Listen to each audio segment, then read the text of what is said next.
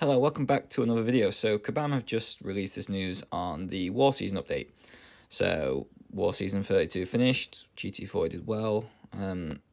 Season 32 is coming out. They've announced that it's the April the 13th.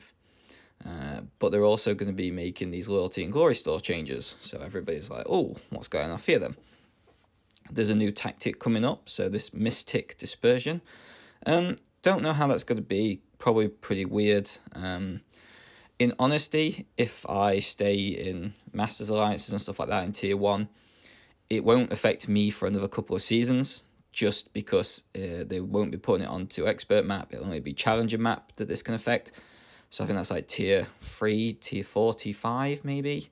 These people can be affected by this. So for me, it doesn't really make a big difference, but for other people it would. These loyalty store changes, I heard about these. And was really intrigued, so we're going to have a look, and I've got some pictures towards the end of the video of exactly what they've done. But for the most part, I know people aren't happy with them at all. The season rewards update, so this is long overdue. This is so long overdue, it's beyond a joke. And these rewards, I'm going to just zoom in a second. Let me go back to the top. So that's proper rewards. Like in terms of the graft you put in, for the officers who plan everything, for the items you use, for the boosts you use, for sometimes some of the stress that you go through to be able to do some of these fights and to do them well. You practice your duels, you make sure you do all this.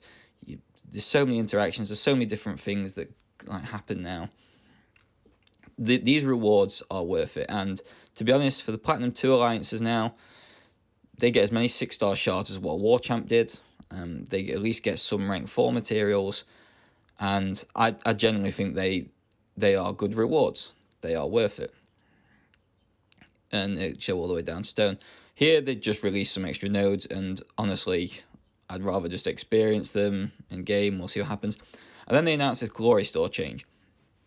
So basically, they've split up the Alliance War and Alliance Quest health potions, which to me instantly screams money grab and oh god.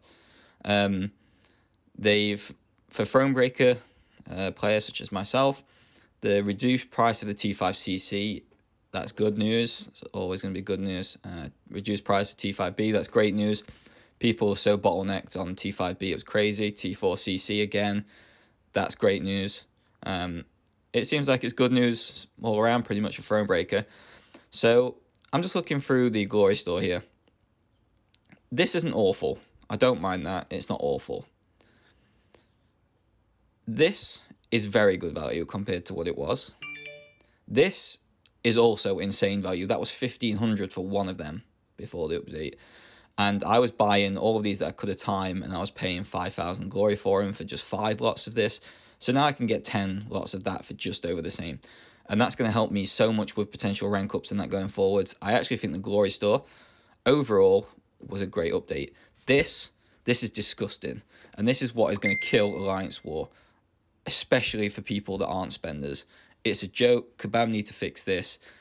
And because realistically, most alliances, including GT40, where I am, won't be able to compete.